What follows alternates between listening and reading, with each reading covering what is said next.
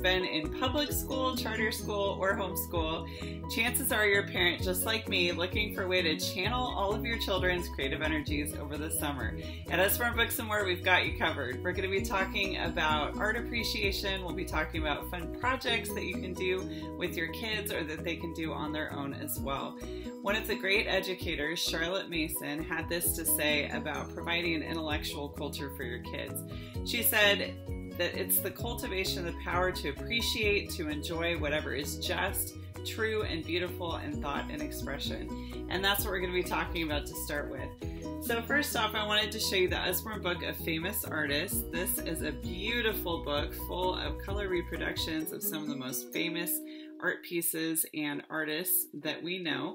So you've got everybody from Degas to El Greco, Matisse, Salvador Dali, lots of wonderful artists in this book. This would be a great reference. We also have the Usborne Famous Paintings. Now these are cards. I'm just going to pull them out so you can see them. These are a fantastic resource, particularly if you put a hole punch in the corner and put them on a binder ring. It helps it so that they do not get lost quite as easily. On the back, there's more information about each painting. It'll tell you who painted it, when, a little bit of interesting information, what to look for on there. I love these cards though because you can do what Charlotte Mason says about doing a picture study. So you can either take one artist and look at one card for a week. You can rotate artists each week. You can study one artist for a month. But what I love about Charlotte Mason style picture study is that you have your child study the picture for about a minute. They take in every detail they possibly can, then they turn it face down on the table, and they're either going to narrate back to you orally what they saw. They can write down what they saw, as many details as they remember, or they could also choose to draw just a simple version of what they saw as well. You'd be amazed at how much their powers of observation increase over the week or the month that you're studying that particular work of art. So once they've done all that study, you also want to have them reproduce it themselves. So you can do it simply like this. This is the Usborne Art to Color book. So it has one of the famous paintings, in this case by Van Gogh, and then the child colors in the reproduction on the other side. I'll give you a look at some of the other ones there. Beautiful book. Lots of fun there. We also have the Usborne Art Activity Book, which also has several famous paintings in it. It teaches your child things like perspective. It's going to show them color scheme.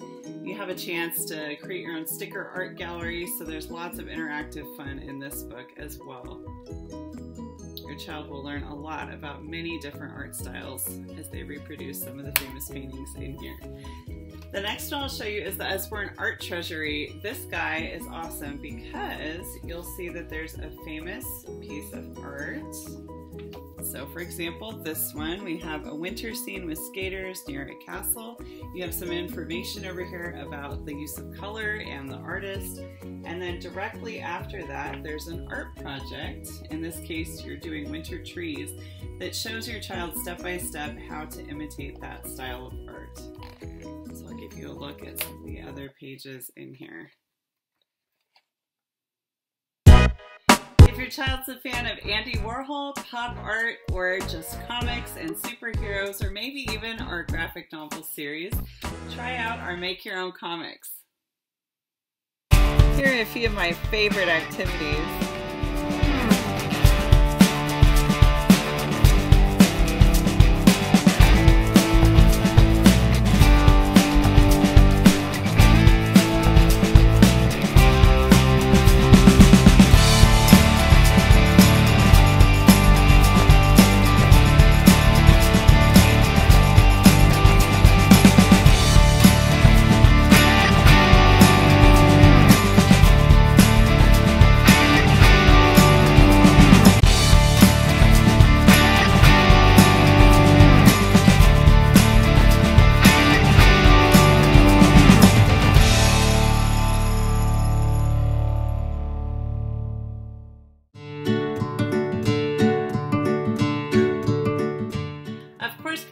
Of summer is getting your children outside, and this little beauty does just that. This is the Usborne Nature Journal. And keeping a nature journal is a wonderful activity for children to do. They can record their observations as they play outside. There's all kinds of fun facts here. They'll improve their writing as there are suggestions for words they can use to describe what they're seeing. There are also different tree leaves in here for them to learn about. There's a sketch that shows them how to draw a tree. This is so good for them as it increases their powers of observation as they label different parts of the animals or the insects that they see out in nature.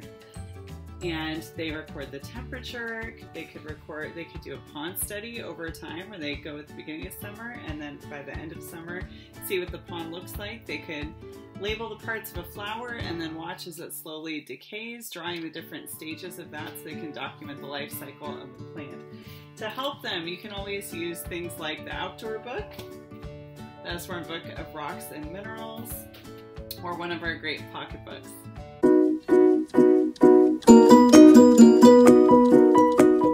Encourage your children to love art by setting up a semi-permanent place in your home for them to go when creativity strikes.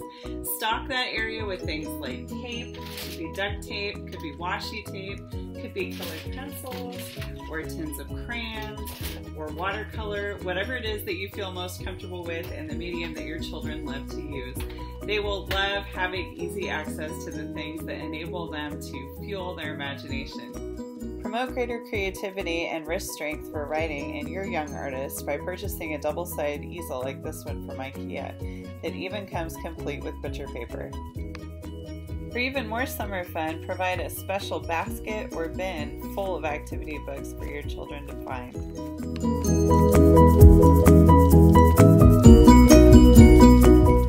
Extra sneaky tactic for helping your children continue to read over the summer and enjoy art is a common homeschool practice called strewing, in which you simply take the books that you would love for your children to find and put them in a common area, then sit back and watch the magic happen.